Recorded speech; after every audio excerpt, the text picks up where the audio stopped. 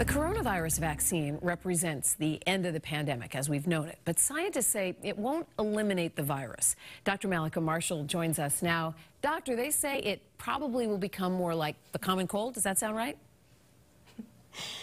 That sounds about right. This was based on a model that was published in the journal Science, and researchers looked at other coronaviruses that infect humans. And based on their behavior, they say this novel coronavirus is probably going to come back again and again, but probably more like the common cold. And they say in future generations that the first time you encounter this coronavirus will probably be in early childhood, like what happens with most cold viruses now, where kids might get a little sniffle or a little cough, may not get any symptoms at all, but it probably won't cause severe disease like it's doing right now. Boy, look forward to that day. Doctor, we want to get to a couple of the viewer questions about the vaccine. And the first one comes to us from Emily in Middleborough, who asks, the government is now releasing all of the shots, not holding back anymore for round 2.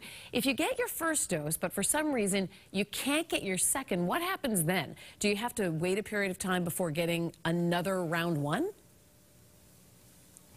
It's a really good question, Emily. So, the studies that were done with the Moderna and Pfizer vaccines were looking at giving that second dose 3 to 4 weeks after the first dose. So we don't really know what happens with the effectiveness if you wait much longer than that. Now, the WHO says you really shouldn't wait more than 6 weeks between the 2 doses, but the CDC says even if there is a delay, even a longer delay than 6 weeks, just go ahead and get your second dose. You don't have to repeat the first dose. And I will let you know that there is at least one vaccine in the pipeline that may gain approval over the next few months that only requires 1 shot. Oh, that sounds pretty good. Dr. Dana's asking if the COVID-19 vaccine is about 95% protective or effective, why would we still contract and transmit the virus after getting 2 shots?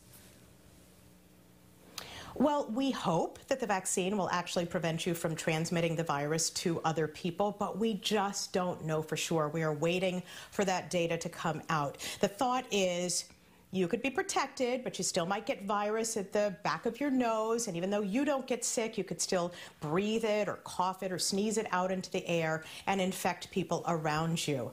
Even though you won't get sick, you still could transmit it. So what does that mean? That we all need to continue to wear our masks and socially distance until more data is available or until enough of us are vaccinated. We will continue to follow that advice. Doctor, thank you. Dr. Mallika Marshall offers her best advice, but as always, consult your personal doctor before you make any decisions about your health.